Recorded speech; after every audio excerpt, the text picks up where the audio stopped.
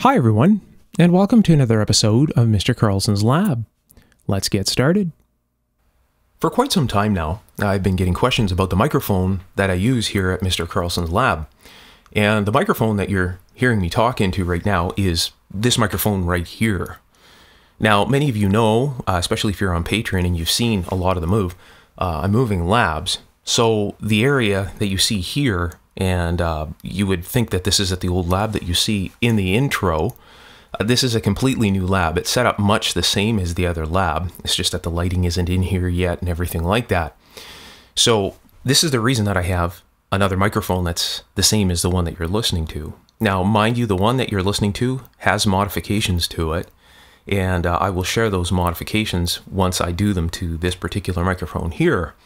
But this is the product that you're listening to. Now, don't get me wrong. This microphone is fantastic out of the box. It's an absolutely wonderful sounding microphone. And for the price point of the microphone itself, it's just really, really great value for what you get. It's a very well put together device.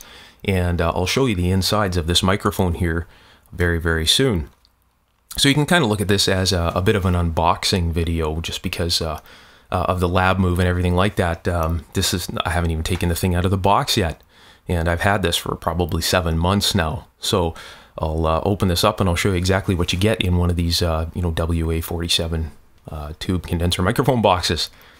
So a little bit more on the story here. There's another lab that is being built. There's actually another two that are being built, and this one is going to be in that lab. Reason being is I don't want to move the miking and the processing gear all the time because it's a lot of stuff to move aside from the camera. The camera itself is very big and everything like that, so I just want to set up two areas. So that also streamlines my flow a little bit better, which helps me make videos quicker so that you guys all get videos a little faster. So there's a lot of reasoning behind this. So before I am finished with this thing, I'll share what I've done here in the very near future. So anyways, so this is the box. I have the camera on an interesting angle right now because this is really, really big.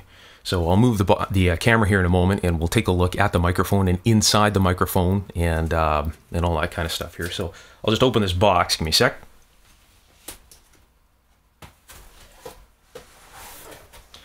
So this is what you get when you open the box. At least this is what was in my box. So this is the top here. You get manuals and stuff in a bag here. And then if I move this out of the way, this is what is in the actual bottom portion of the box. So we have this very nice wooden box here, which the microphone is in.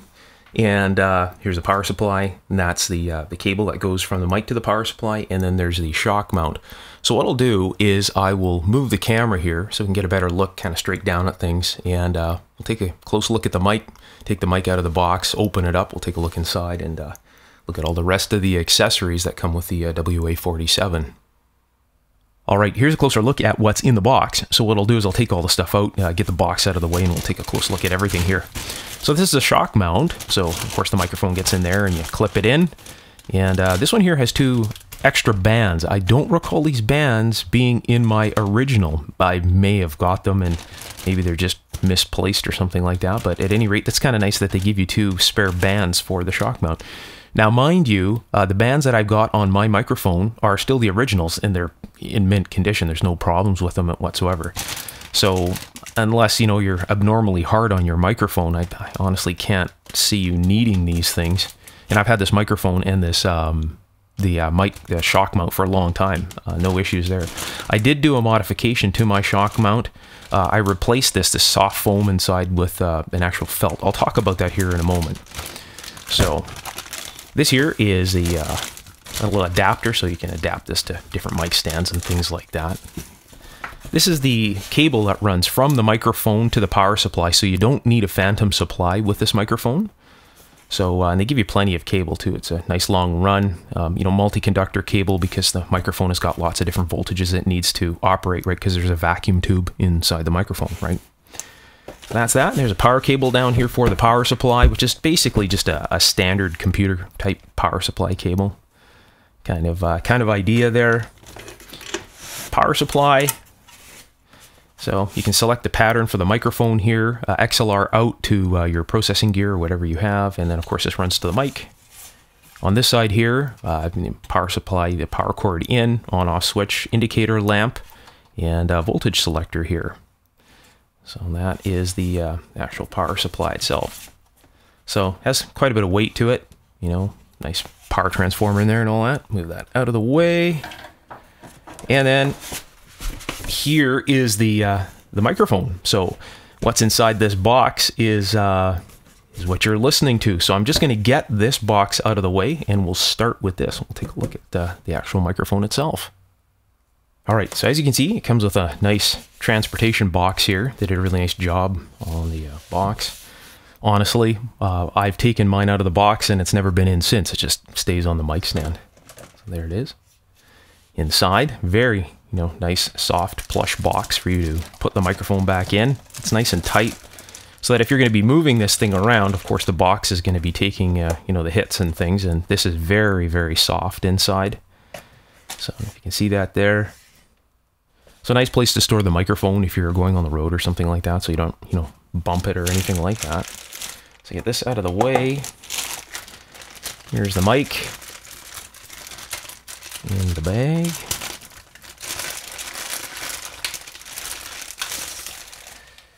And there it is, and that's what the actual microphone looks like. It's a really large microphone, and it has a lot of weight to it. These are pretty heavy microphones.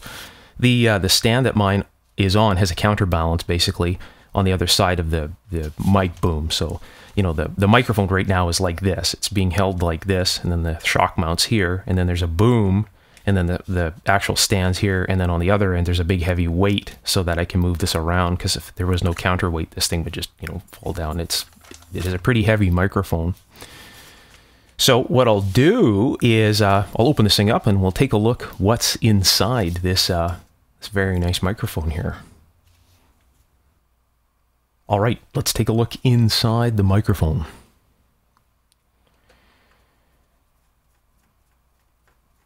So I'm still adjusting the processing gear for this setup here, because I'm at the new lab and I haven't really spent much time with the processing gear yet. I've just moved it from the old one.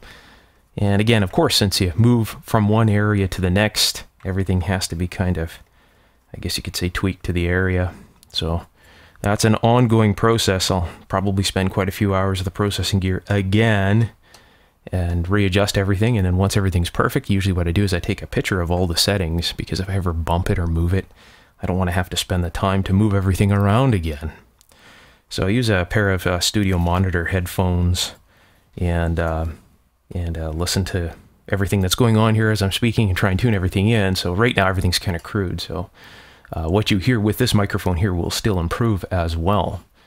So this is that's the mic element right there. As you can see, they've done just a fantastic job of putting this together. Look at that.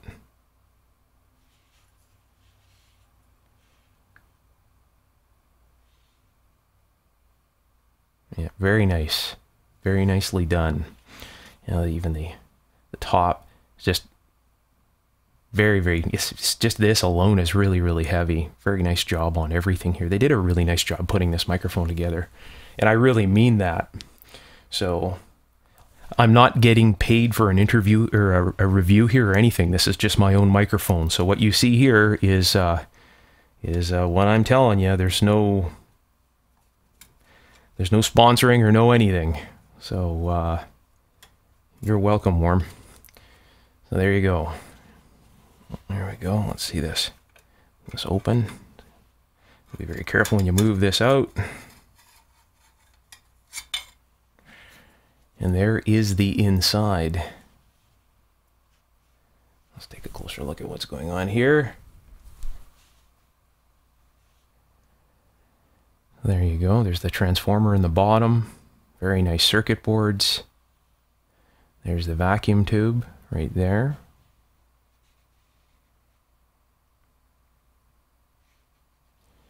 What's very interesting about these newer 5751s is that the internal plate structure of the 5751 is identical, very, very close to, I should say, to a 6DJ8.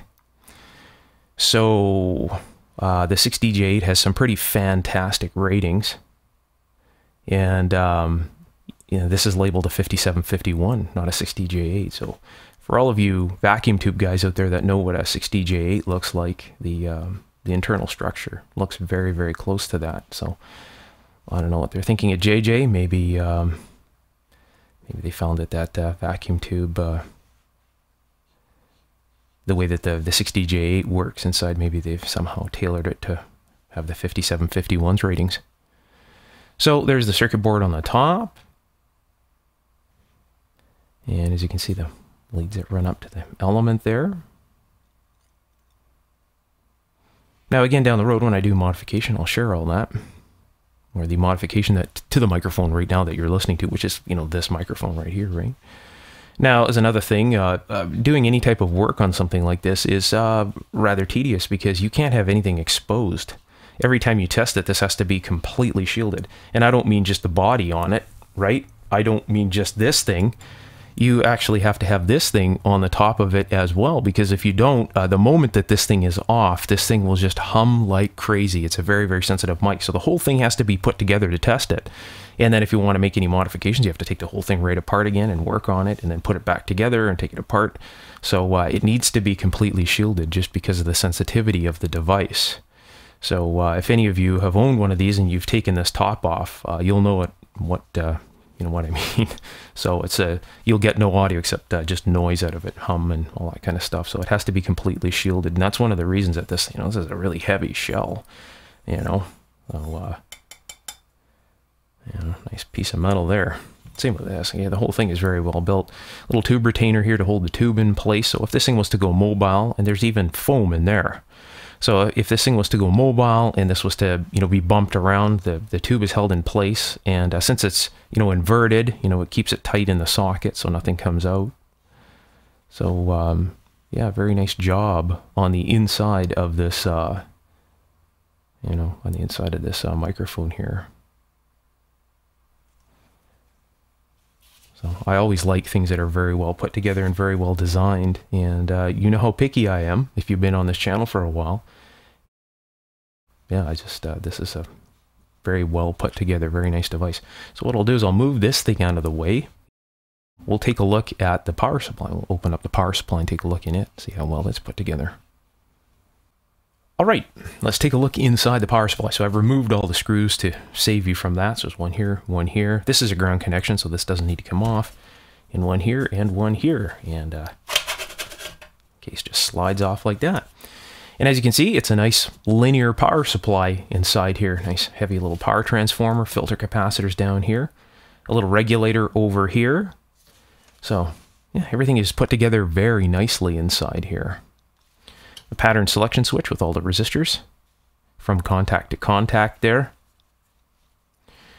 Nice, you know, steel construction, nice heavy box. And it's the same thing with the top. Like, this is very heavy. So it's none of that, you know, soft aluminum type construction where you can grab this and just bend it. Nothing like that. It is a steel construction, so it is very rugged. So they did a nice job putting this together as well. Nice clean design. And it shows because, you know, the thing is, the microphone is incredibly quiet. It's a very nice, quiet microphone. So that's an indication of good design right there without even looking inside the power supply. So pretty impressed with the power supply as well. Let's take a look at the shock mount. This is the shock mount for the microphone here. So this is completely sealed. I had to cut the edge of the bag off here. So it's the first time it's been out for me as well. So these here are the replacement bands here. So you can see that for the shock mount. And what happens with this is, you know, obviously this screws onto your boom, and you open these little clips up like so. You put your microphone in there, and then when the microphone's in, you clip this tight onto the microphone itself. Now, my shock mount was identical to this, and it had this same black material in it. It's almost like, it feels like a rubberized foam. It might be something different, but it feels like that. And after a long time, the microphone actually got relatively loose in here. So it's like this stuff compresses. And maybe the warmth of the microphone shell itself or something like that is keeping this compressed. And after a while, it got very loose. I was to the point to where I was uncomfortable leaving the microphone in here. So what I did is I took this out and I put felt in here. So you can buy, you know, felt sheets that relatively thick with a sticky back. And what I did is I just cut them to the same width as this. So I used a cutting board and removed this stuff and put the new felt in here. And then what I did was I bent these out just a little bit. So I bent these out so this pinches this just a little bit tighter. And I've had no problems with it since. It's the microphone itself is very, very tight. If I grab the mic and twist the mic, it'll actually move this whole center unit. So it's nice and tight. It holds it very firm. The last thing you want is that microphone to end up sliding down here. And mine was on the verge of doing that. In fact, I could put it in there and come back later, and it actually had moved down a little bit. That makes me very uncomfortable. I don't want to leave the microphone for any length of time and then have it come out and hit the bench or something like that. So the felt was a very good modification. Other than that, the bracket itself is very, very well built. It's a nice heavy bracket. You just move this up here and give it a bit of a tighten, and this is just solid. Like, this isn't moving. So you can put the mic on any angle and just give that a bit of a cinch, and it holds it in place. And I've had no issues with this whatsoever. So very, very nice. Very nice shock mount. Did a nice job. And it came with these replacement bands. Again, I don't remember that in my other one. Maybe I did, and I put them in a drawer or something, but that's nice that it has some replacements. Here are the cables that come with the microphone. So this is the exact same cable that's on my microphone, and I've had it for years. I've driven scope carts across it, stepped on it, maybe even occasionally tripped over it, and no problems. There's no cuts in it or anything. So nice strong cable. And of course the microphone is very silent, and that just tells you the cable quality right there. Nice ends on the cable, so they're a very nice positive fit to the power supply itself and to the microphone. So yeah, it even feels nice. It's just a nice feeling cable. And this is just a power cord. So kind of computer power supply type cord here, and short run works well. Now, because I'm in a lab here and I have lots of signals going all the time, I have low frequency signals happening in here and high frequency signals depending on what I'm testing and things like that. And of course, if I'm working on something with a heavy load, all right, so say I have a very large power supply and I'm load testing it or something like that, I have my actual processing gear and the microphone behind an isolation transformer that's also a filter as well. Now, I've just done that here for myself because I'm in this atmosphere, and of course when you load power supplies, especially big switch mode power supplies and things like that, I just like to keep things as quiet as possible for normal audio use. If you're a musician or anything like that, of course you don't need anything like that, but I'll show you all of that as well here in the future. And in the future, I'll show you some of the processing gear, the stuff that I've used, which of course, it's at Mr. Carlson's lab, so it's modified as well, right? Everything I have, I seem to modify. At any rate, so there you go. This is, these are the cables for the microphone, and that's pretty much it for this mic. There's some manuals and stuff, but this is the standard stuff in the manuals, nothing too exciting there. Oh, can't forget this. This is very important. So, anyways, yeah. There you have it.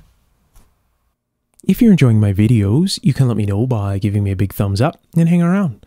There'll be more videos like this coming in the near future. We'll be taking a look at vacuum tube and solid state electronic devices alike.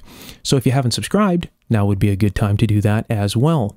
If you'd like to be notified as soon as I post a new video, don't forget to tap that bell symbol. If you're interested in taking your electronics knowledge to the next level and learning electronics in a very different and effective way and gaining access to many of my personal electronic inventions and designs, you're definitely going to want to check out my ongoing electronics course on Patreon. I'll put the link just below the Show More tab below the video's description, and I'll also pin the link at the top of the comments section. So if you click on the link, it'll take you right there. All right, until next time, take care. Bye for now.